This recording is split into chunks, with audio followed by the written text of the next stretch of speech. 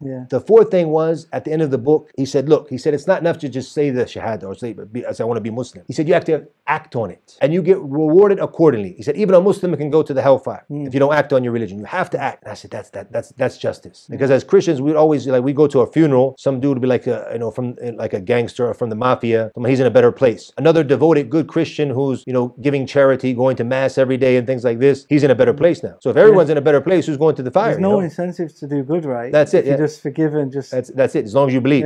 That's it. You believe in Jesus Christ, your Lord and Savior, you're saved. I saw the difference. I said, no, that's truth there. So I read the book and I was convinced. The next day, I called my friend's father and I said, look, I want to become a Muslim.